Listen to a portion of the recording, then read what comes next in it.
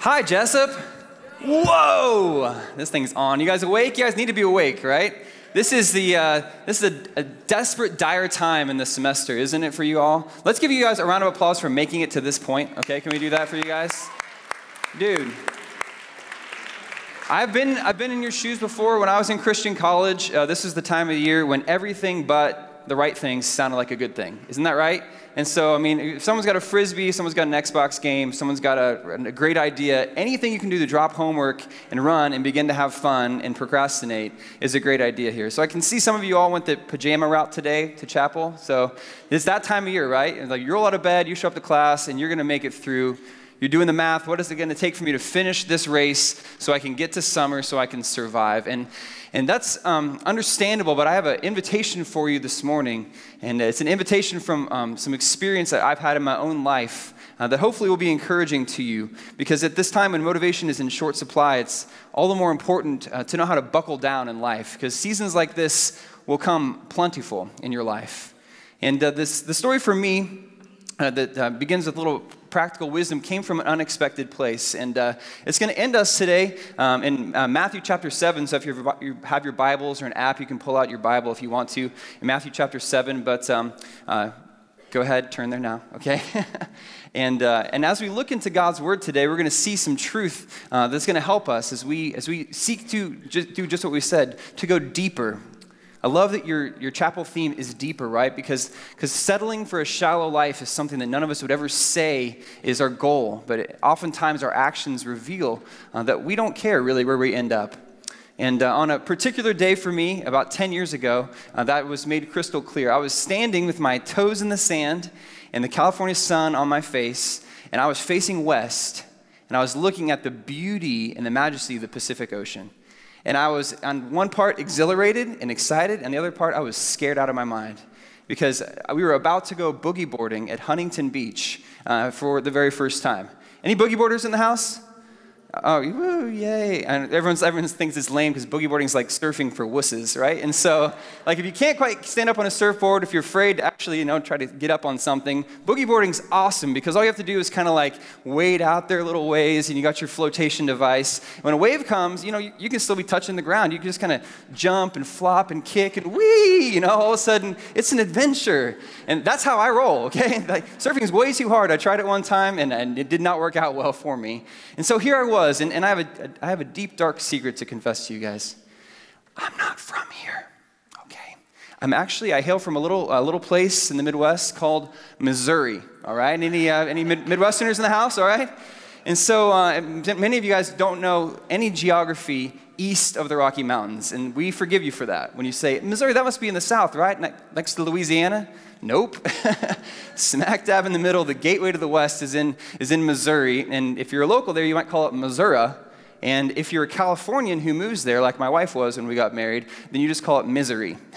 Because it is humid and is suffocating in the summertime, and in the wintertime it is bitter cold and freezing, and there's no fun to be had there. And so as a California guy who had escaped, or as a California guy, as a Missouri kid who has escaped to California, and it was my first summer, I was doing a full-time ministry at a church just down the road. We had taken our youth group there to Huntington Beach, and it was extended rec time here at a Christ in Youth conference. I don't know if you guys have ever heard of a MOVE conference. It's a really life-changing thing. It's where I committed my life to ministry.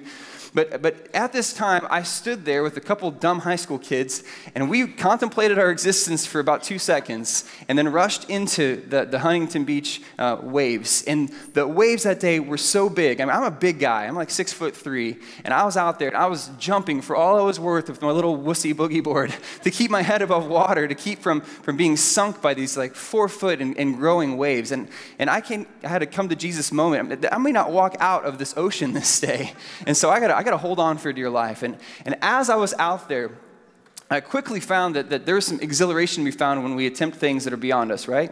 Many of you guys know this experience when you step into the unknown, something that's way too big, way too scary than you can do. And for me, I had no business being out there, but I found as I got in my position and I did my boogie board flop and I caught my first wave.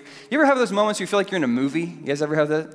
Like a soundtrack starts playing in your head? Like, da, da, da, da, like Indiana Jones. For me, when I'm in the water, I get this. It's pipeline. It's an old surf rock tune. It goes, and I'm going, cowabunga, man. And I'm riding this giant wave. My legs are flopping around behind me like a sock monkey. And I'm going, and I ride this wave all the way into shore, and I like beach like a seal in all my joy. I make it. And I stand up, and I squeal with glee, and I go running back into the Pacific Ocean to repeat it, because I was at a 4-hour rental, and I had some stuff to get done. And so time after time after time, I went out there and rode wave after wave in with these friends of ours from the youth group. And in a while, I don't know if have you ever been in the Pacific Ocean? It's freezing, okay? They don't show that on Saved by the Bell in high school, okay? It is cold in that water.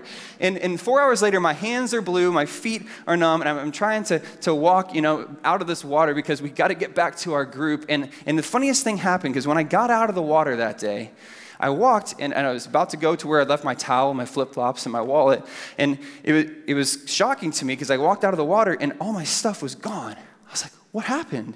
And our group, the people who were there just onlooking, enjoying the sunny day, they were gone. And for just a second, I was really fearful that I'd been left there. Someone had stolen my stuff, and the group had taken off, and here I am, stranded forever in Huntington Beach. I guess it's not too bad of a thing. And so...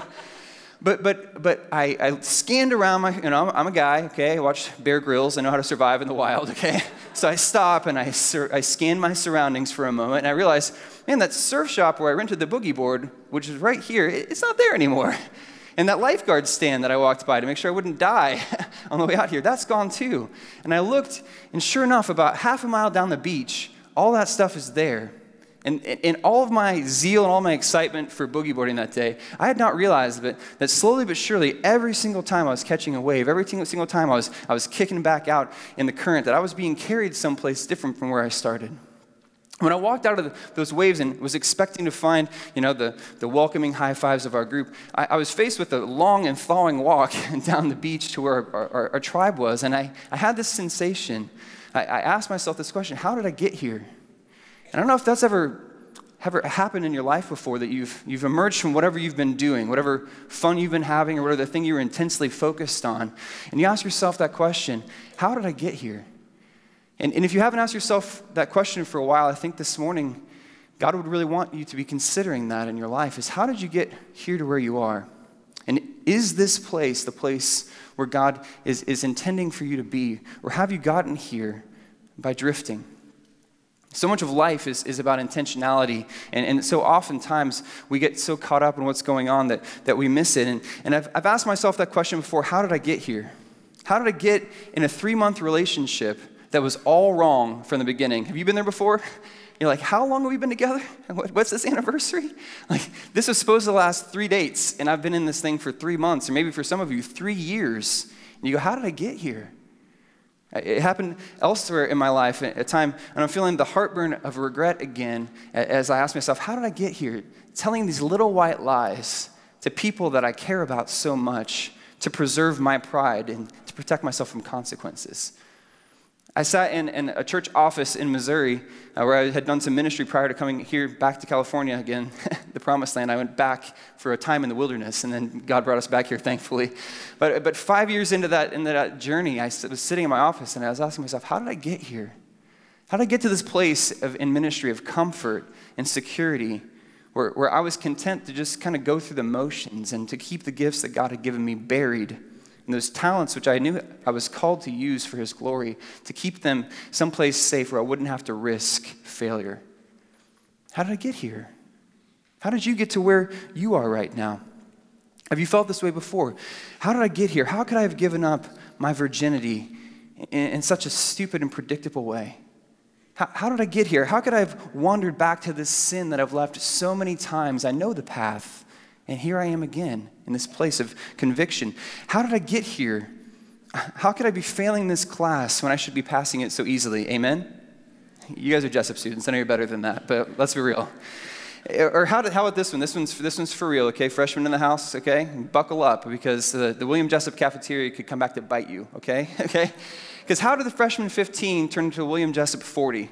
Amen? Anyone in the house say amen? I mean, come on, throw in a cereal bar, a waffle bar, and all the food you can eat. I come up here, we're right across the freeway, our church. I come up here and I feast sparingly because the food is really good here and I got to watch it, lest I come out with a mountain of soft serve, and a bellyache. And so how do we get to these places here? Maybe seriously, you've made mistakes before in your life. Maybe you've returned to the vomit of your past sin, like we so often do. Maybe you've chosen foolish paths and you've wasted your time, or you've poorly stewarded your health. How do we get to this place? And in there, we don't usually feel a lot of joy and warmth, do we? In that place when you look around you and you feel disappointed, like you're not where you ought to be, there's some feelings of condemnation there in that place. There's a feeling of loss, like hope deferred, because we know that God has intended something so much better, but here we are, and the enemy enters into that time to grind you down and condemn you, to say there is no hope, there is no other path, this is where you deserve to be, you screw up, you failure.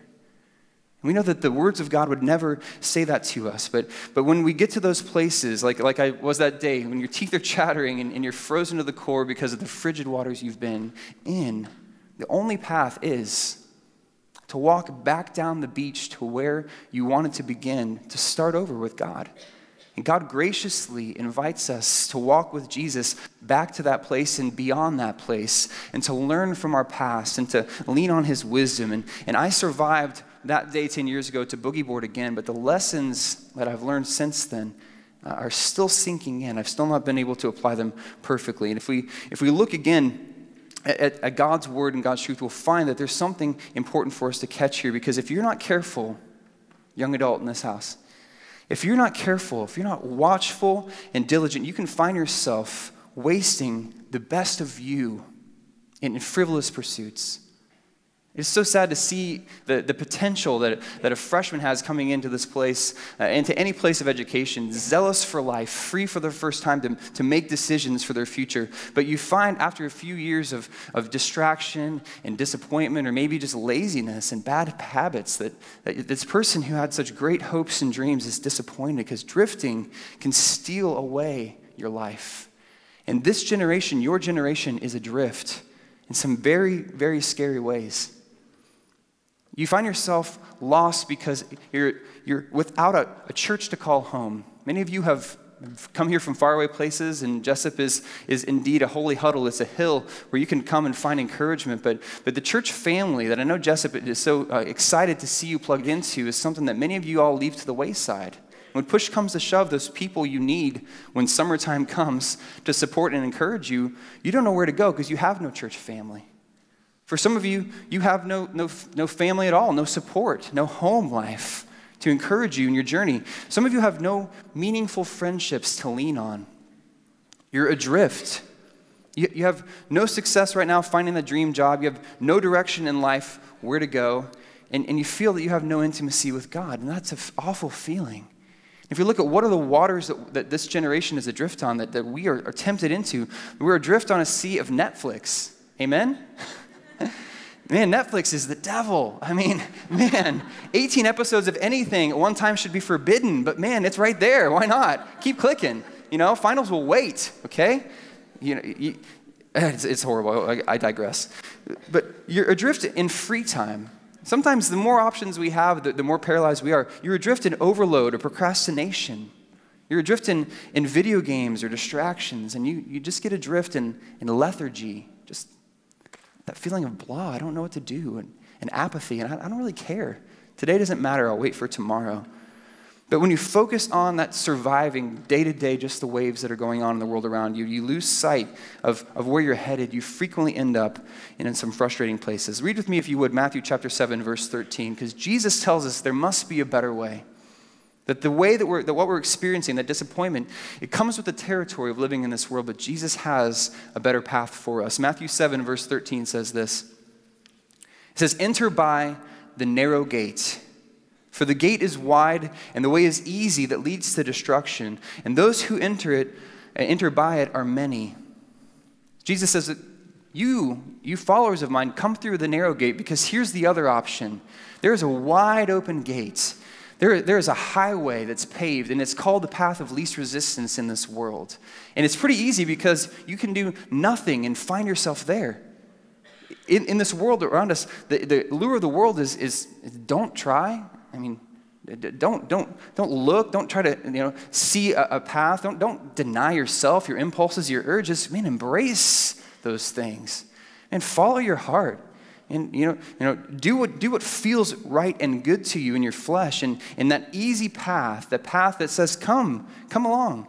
You bring your bags with you. Bring whatever you want. You can load up your trailers. The path is wide. Let's go. Bring your addictions. Bring your habits. And bring all that stuff. Bring all that stuff from your past that you love to roll around in, the guilt, the self-loathing. Bring all that with you down this path. And it's okay. Eventually, you're going to find a happy ending here.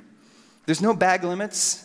There's no weight restrictions. You can just load up your junk and come on along. And this choose your own adventure spirituality that the world has, that's prescribing all around you in the political correct nature that we live in today, and that define your own path discipleship is dangerous. And Jesus says, look out. He says, if the gate is that wide and the way is that easy, that there's no call for sacrifice, if there's no truth to face and come to grips with and embrace, then beware, you may be on the path to destruction. Because whatever feels good and looks good is not always good. All is not as it seems in this world. And Jesus says that there's an undeniable connection then, because the choices we make to walk the broad path or to choose the narrow path will determine the outcome of our life. And we as humans, we have this propensity for choosing paths that do not lead in the direction that we ultimately want to go. We strive to be here, but our feet lead us there. What is that about? Jesus says, let's read on in verse 14. Jesus says again, enter by the narrow gate, verse 14, for the gate is narrow and the way is hard that leads to life, and those who find it are few. You go, ugh. It's like the opposite message you need to hear right now, right? Oh, great, we want a broad road. We want a paved road. We want that freeway where things come easy to us. And Jesus says, the road is out there, but it is not my path. Jesus says, if you want to come and follow me, he says, here's the deal. The gate is narrow. The way is hard.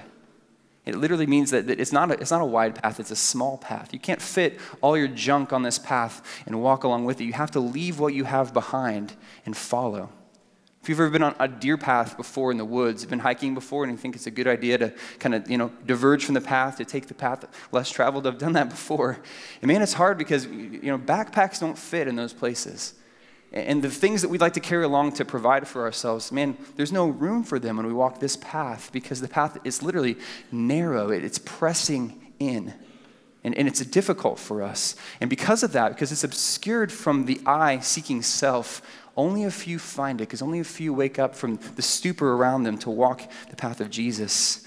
And this path, the question is, what is this path? Because if there's one path that leads to life and one path that leads to death, don't we desperately need to seek that with all we have? And the answer to the question that Jesus gives us is not a what is that path? The answer to the question is a who. Because the who is Jesus. He says in John 14:6, describing the way that he's come to save the world, he says, you want to know the way to the Father? He says, I am the way. I am the truth. I am the life. He said, you want to get to the Father? There's only one way. It's through me. And that path of walking and following me is not that burdensome. He says, my yoke is easy, my burden is light at one point in time. But why do we find in so many different circumstances throngs of people following Jesus, but then at the end of his ministry, only a few remaining there to celebrate his resurrection, as we will in just a few weeks, and to sacrifice their life to follow him? It's because those people knew that to follow Jesus on the narrow path, to find his life, meant that they needed to embrace their death. Jesus in Luke chapter 9, verse 23, you might pencil this down. This is a verse that you ought to have locked into your mainframe as you walk through life. Luke 9:23, Jesus says this, and he said to all, because the invitation's for everybody, everyone who would hear Jesus' voice. He says, if anyone would come after me, let him deny himself and take up his cross daily and follow me. It says everyone's invited, everyone's included. You can come and join me on this path. I died that you could participate in this life that I have for you. But it's not a life that you get to pick for yourself. It's a life of laying down and surrendering all that you have with me. There's only one road that we can travel in this life and be with Jesus. And I have to ask you, where are you at right now? What path are you on? And it's not my role or my job to come in here to make us question our salvation today, but I will ask you this, is where is your conviction? Where is the sum of your investment? Where is that road taking you? Because we have to come to grips with it if we ever hope to embrace a deeper life with God. Far be it from us to hear chapel message after chapel message and class after class and to walk out unchanged and untransformed on the path of least resistance, because narrow is the road and the invitation calls us to action. Paul, the apostle, he came face to face with this in his life. You remember Paul? Paul the murderer? Paul the zealot for the Jewish religion? Paul in Philippians chapter 3 is regaling the church with the tale. He says, there's a path that I was on, and it was a path of pride. It's a path that I was successful. In the world's eyes, there was no one who could beat me. A Hebrew of Hebrews, he calls himself. The Jewiest Jew, okay? And Paul says, all that stuff which I put my stock in, my identity in, he says in Philippians chapter 3, verse 7, he says, but whatever gain I had, I counted as loss for the sake of Christ. Whatever paths he'd been pursuing before, he said, I can't take this stuff with me and follow Jesus, because I have to die to these things. He says that, indeed, I count everything as loss because of the surpassing worth of knowing Jesus Christ, my Lord. Check this out. For his sake, for the sake of Jesus, the way, I have suffered the loss of all things and count them as rubbish in order that I may gain Christ and be found in him, not having a righteousness of my own that comes from the law, but that which comes through faith in Christ, the righteousness from God that depends on faith. Check it out, that I may know him and the power of his resurrection and may share his sufferings. May share in the sufferings of Christ, the difficult road, becoming like him in his death, that by any means possible I may attain the resurrection from the dead. And he goes on, he says these encouraging words, not that I've already obtained all this or I'm already perfect, but I press on to make it my own because Christ Jesus has made me his own.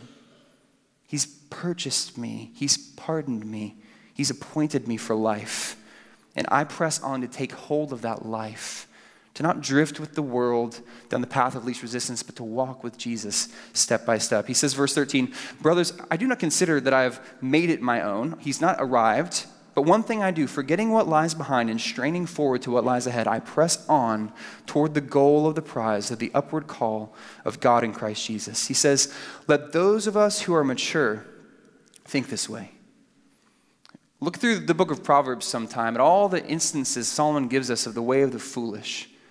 That the fool is wise in his own eyes. The fool ignores wisdom as she calls out in the streets, and they wander away like an ox to the slaughter, into all sorts of wickedness and sin, adultery, lying, murder.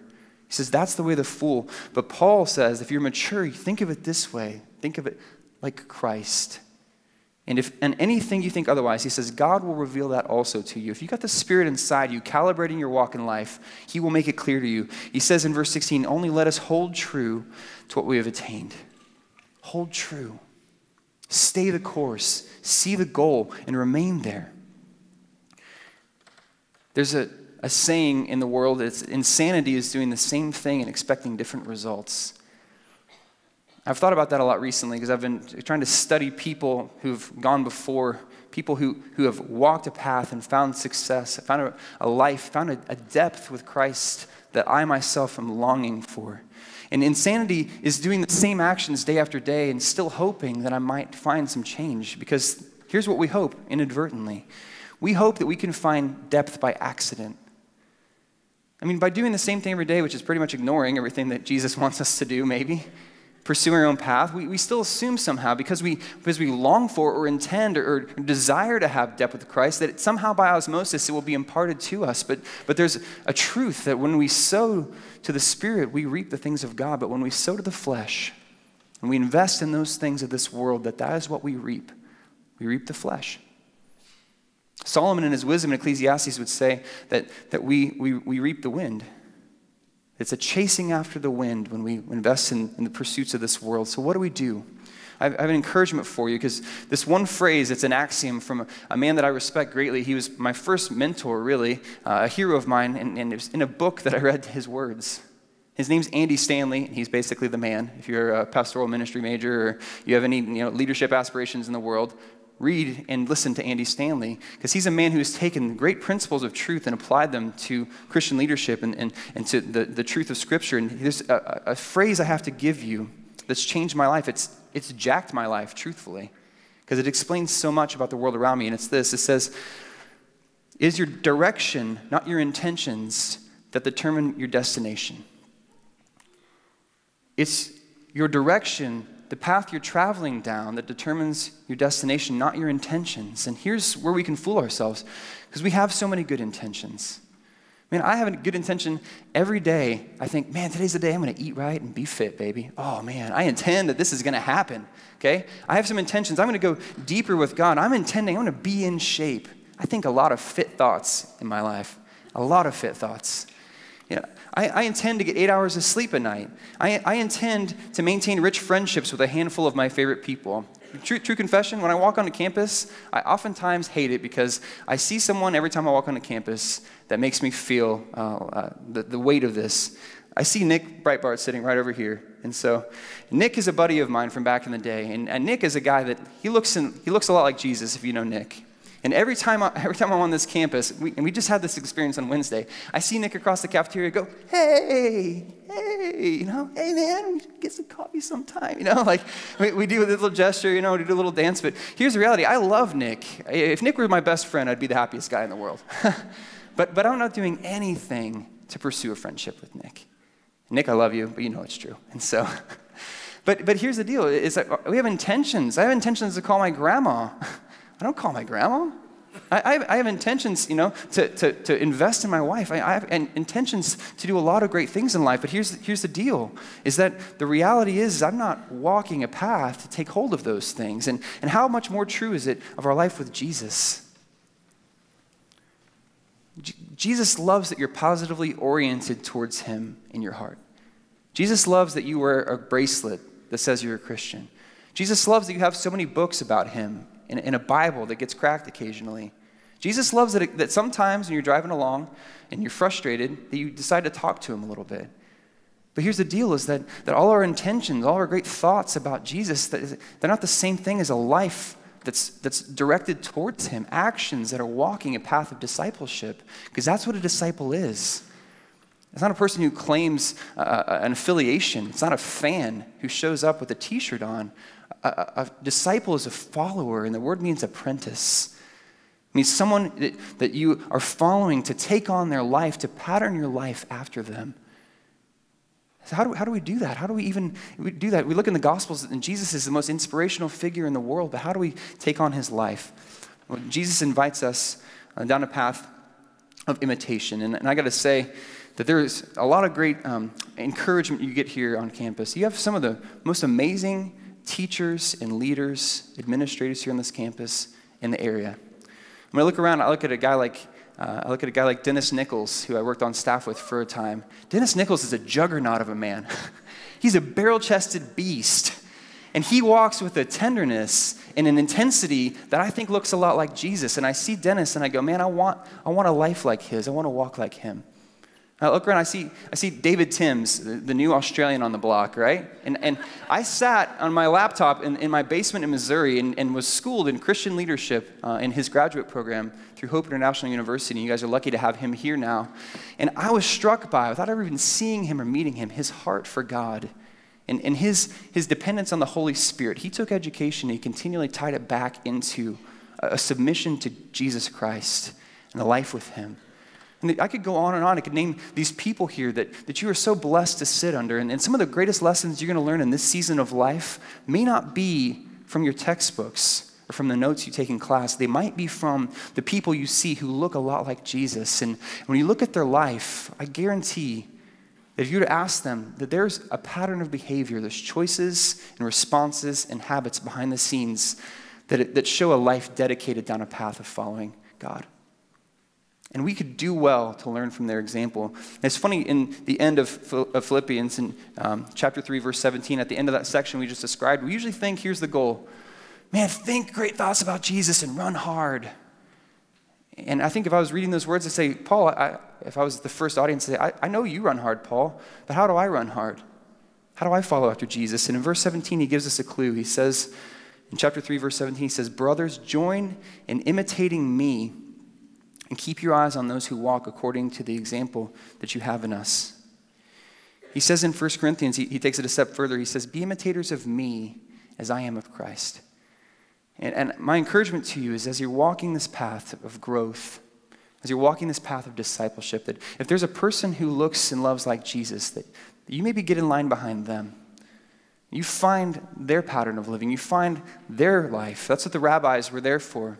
As they called disciples along, the disciples would come to learn to do exactly what the rabbi did. And as you see those people, ask them and lean deeply into their knowledge of Christ, into the pattern of their life. And if you don't know how to follow Jesus, then follow someone who's following him.